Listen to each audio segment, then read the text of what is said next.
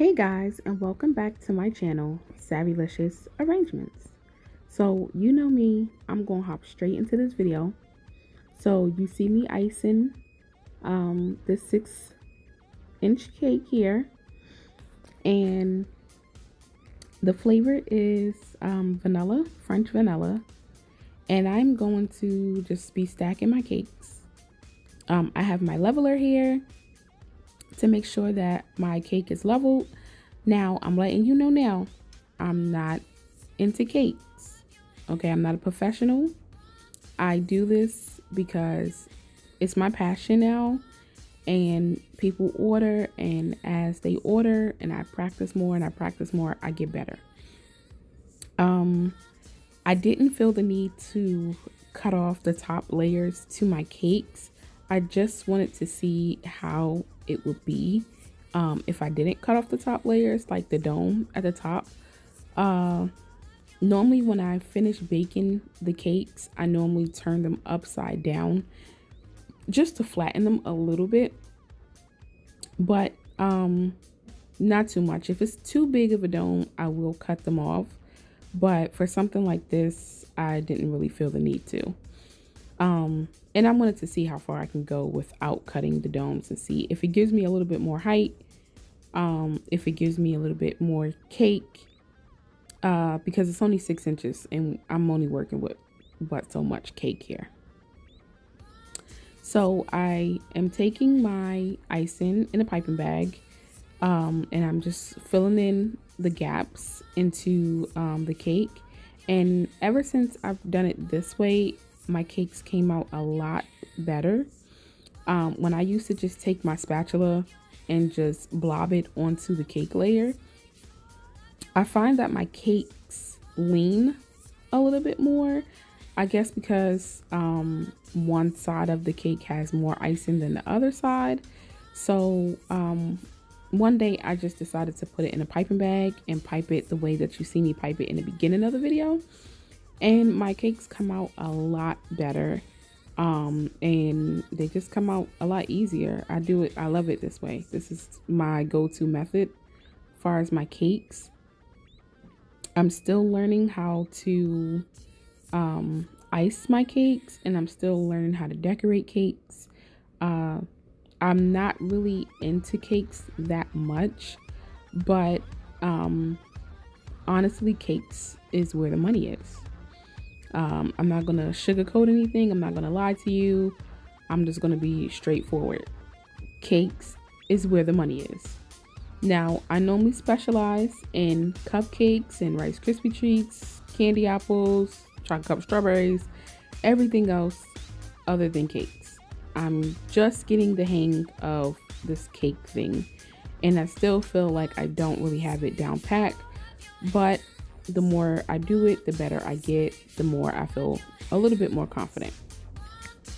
So I'm just taking my spatula here that was called a scalpel that I got from Lowe's, and this thing does wonders to my cakes. I've tried to use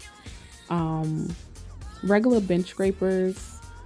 Some of them do work, but I came across this one and I've been using this ever since. It's tall enough for most of my cakes, or pretty much all of my cakes, and I love it for the most part. It doesn't give me any problem, especially if I run it under some hot water and then smooth it out, to use it to smooth it out my icing, to get all the like little gaps or holes or whatever that we may miss. It works really good. So if you have a Home Depot or Lowe's near you, go ahead and get you one of these. They run anywhere from $7.99 to maybe $17, depending on the size and the brand that you get.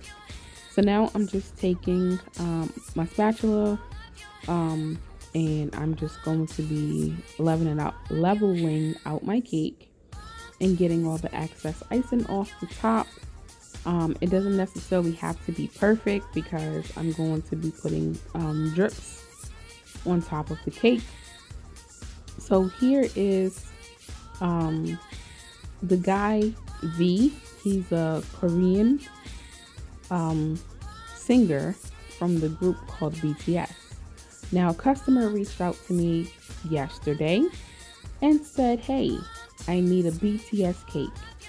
And I said, BTS? Is this a work location? And he's just like, no, it's some boy band that my daughter likes. So I said, okay, well, I'll do the research.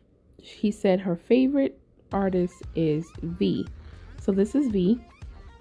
And I cut V out on photo paper that I got from my local Staples. And I got my glitter paper from my local Michaels. This right here was about $2. The glitter paper was 99 cents, and the photo paper was like $1 and some change. So roughly I probably spent about $3 at the most. So I'm just going to be taking my hot glue gun and I'm going to be placing this onto the glitter paper, and I'm going to be cutting around my photo here so that you can see the outline of the glitter. It's supposed to be like a 3D effect, I guess. It's just something that I kind of came up with just to give some more decoration to my cakes.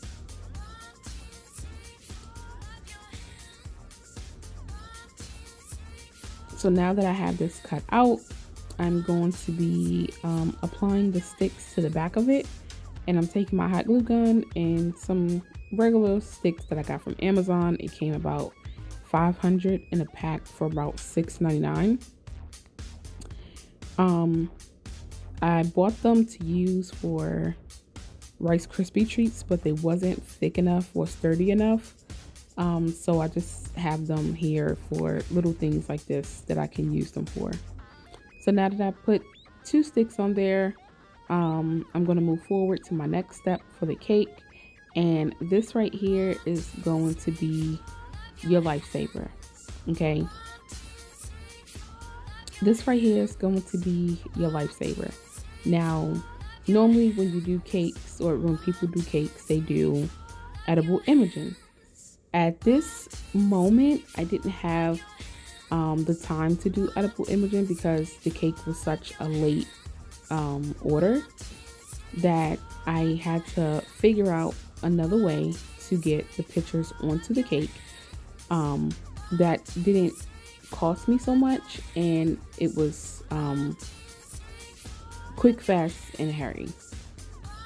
So what I did here was stick tape to the back of my image, and I stuck the image to a plain piece of paper that I'm going to throw in the trash, and I'm cutting around the image so that I can use it for my cake without it transferring into the picture. So normally if you don't have anything on the back of it, it will bleed through. You'll see the oils on the image, the water stains, or whatever it is that you're going to use to attach your photo to your cake or to your cupcakes, to your cupcake toppers. Doesn't make a difference. So when you apply the tape, it doesn't allow it to bleed through, so it doesn't mess up your picture. And this comes in handy a lot. Normally I'll get like edible imaging if I really have to. But for the most part, this is how I do it. Remember I told you I just resize the images to the sizes that I want from my computer, and then I'll go ahead and go to Staples and print them out. And if I'm doing cupcake toppers, I'll go ahead and laminate it. If not, then I'll go ahead and stick the tape to the back of it so that it doesn't bleed through. Here, I'm just taking some white chocolate from Wilton. I didn't make a Mariglaze. I didn't make a ganache. I just took some white chocolate from Gardadelli. They have the chocolate wafer melts.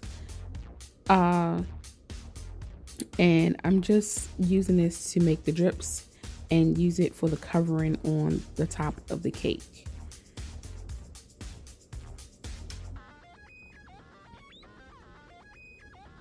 Remember I told you that this was a last minute order, so I wasn't able to go ahead and set up everything that I would normally do if I had more time with someone that placed the order a week ago. I run a home-based bakery So I don't have the luxury to have cakes and cupcakes and all of that stuff pre-made already. So when customers order, I personally just don't like it that way. I like to have all of my stuff fresh. And because I am a home-based bakery, I normally don't get orders every single day. Most of my orders come in from Thursday to Sunday. And it does pretty good. My weekends are pretty busy. I'm just placing the artists on top of the cake. And here, this is the image, and I placed the tape on the back of it. And I used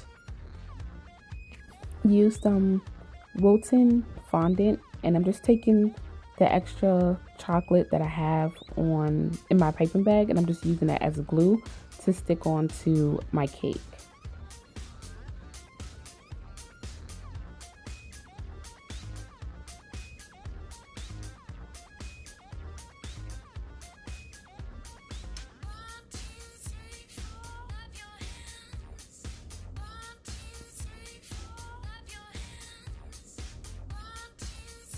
So far this is what the cake looks like. This is one side completed.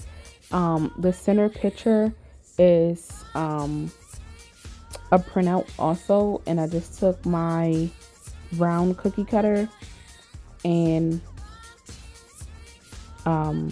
stuck it inside the center of the cake.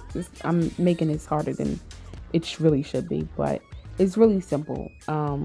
I just wanted to really do a voiceover just to go ahead and show you what I did and how I did it, because I know you guys will probably have a lot of questions after the fact. So I just took some little music notes that I got from Michael's and those little jewels, and I stuck them onto the board of the cake and stuck them onto the cake with some white chocolate. You can go ahead and take these off super easily. They're not hard to come off at all. You'll just remove the picture, of course, and the picture from the cake and the little centerpiece right there. And you can go ahead and cut into your cake.